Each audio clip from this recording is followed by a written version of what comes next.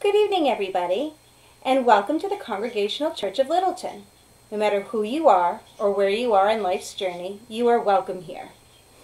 Well, welcome to Wondering Wednesday this evening. My name is Michelle Rollinson, and I'm the Christian Education Director at CCOL. We are going to continue reading our Jesus Storybook Bible tonight by Sally Lloyd-Jones. Let's see what story it is.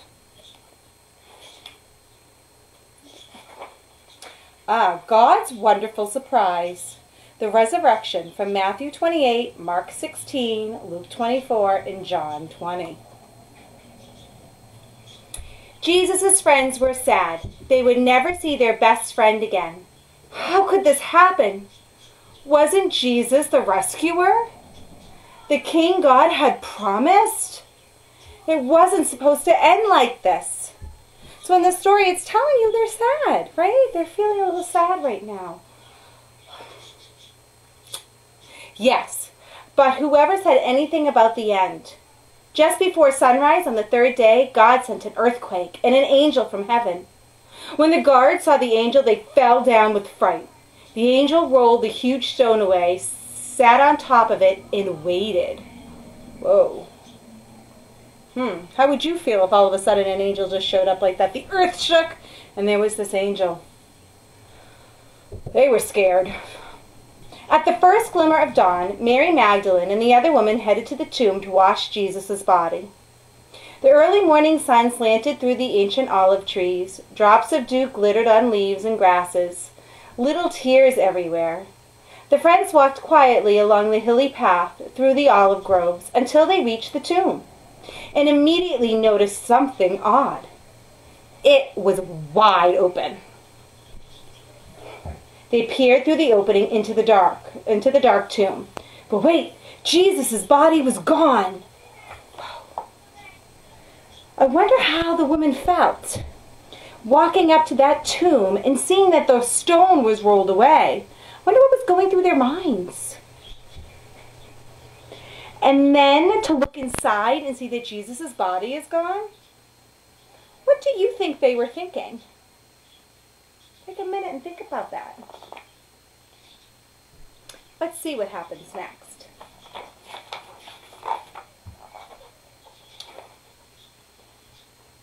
And something else. A shining man was there with clothes made from lightning. Shining man? I wonder who that is. Don't be scared, the angel said. But they couldn't help it. They screamed anyway. The angel asked them, "What are you doing here? This is a tomb, and tombs are for dead people." The woman couldn't speak. "Jesus isn't dead anymore," he said. "He's alive again." And their hearts leapt. And then the angel laughed with such gladness that they felt for a moment as if they had woken from a nightmare. Whoa! Jesus is alive again, so their hearts leapt with gladness. I wonder what it would have felt like to hear those words, to be in that tomb with the angel and have them say that to you. The other women rushed home, but Mary stayed behind. How could it be true? Jesus was definitely dead. How could he be alive? Just then Mary heard someone else in the garden. Perhaps it's the gardener, she thought. He'll know where Jesus' body is. "I don't know where Jesus is," Mary said urgently. "I can't find him." But it was all right. Jesus knew where she was, and he had found her. "Mary!" Only one person said her name like that. She could hear her heart thumping. She turned around. She could just make out a figure. She shaded her eyes to see and thought she was dreaming. How do you think Mary was feeling right now? It says that she could hear her heart thumping. She only knows one person who says her name that way. But she wasn't dreaming. She was seeing Jesus. Mary fell to the ground. Sudden tears filled her eyes and great sobs shook her whole body.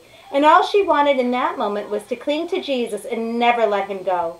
"You'll be able to hold on to me later, Mary," Jesus said gently, "and always be close to me. But now, go and tell the others that I am alive."